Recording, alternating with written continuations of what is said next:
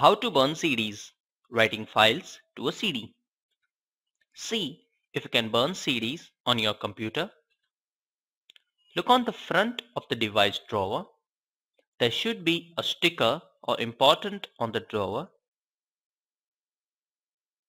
If it has one of the following descriptions, it will work for burning CDs.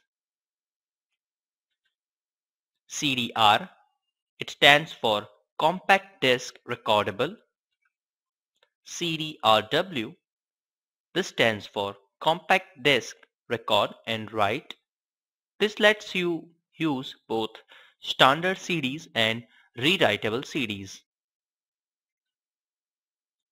If your drive only says CD-ROM or DVD-ROM, you cannot burn a disk with that drive. There are other types of drives available, and the acronyms can be mind-blowing.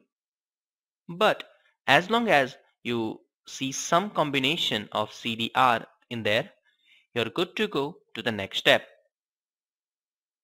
So have a look at the first draw, and if there is imprint of CDR, CDRW or DVD-RW, you can burn CDs. Get a recordable CD disc. A CDR, compact disc recordable, can be burned once and cannot be erased. This type of disc is usually used for permanent storage. For example, a music CD, a picture CD, or any other type of data that you want to keep permanently. CDRW is compact disc rewritable, is rewritable optical disc format. This type of disc can be burned, erased, and then burned again. This type of disc is usually used for temporary data storage. Decide on the type of CD you plan to burn.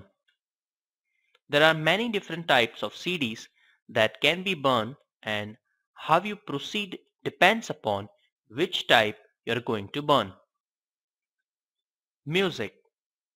This type of CD that normally burn for use in a home or automobile CD player, like the one in your car. Data. This type of CD is most often used to store files that can be used by a computer and is similar to standard hard drive. Use it to store writing documents, spreadsheets, databases, and other file types.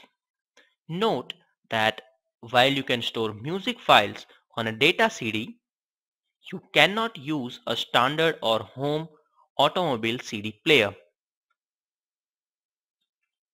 MP3. This is data CD containing only .mp3 composed music file. Because it is actually a standard data CD, only CD players that specifically support MP3 playback will be only able to play the music.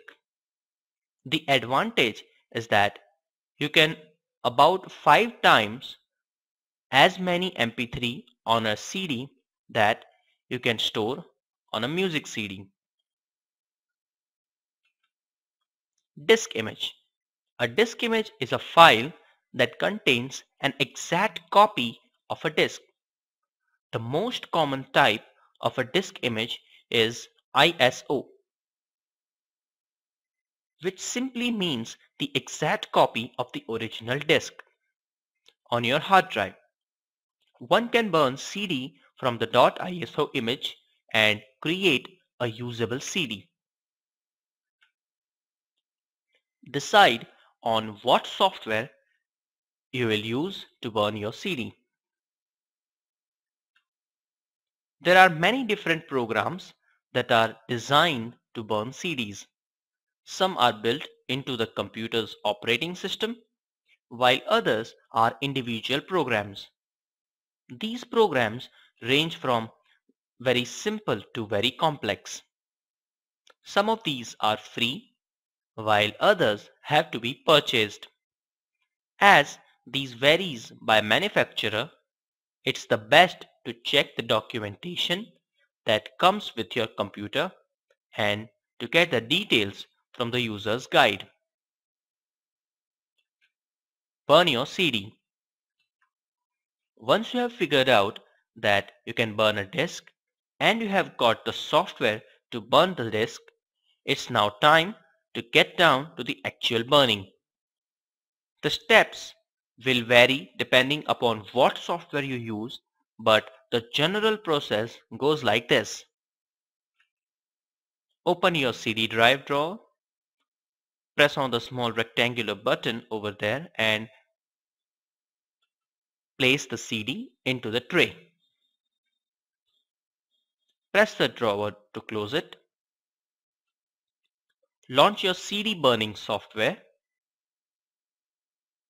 Follow the on-screen instructions and add content to your CDs.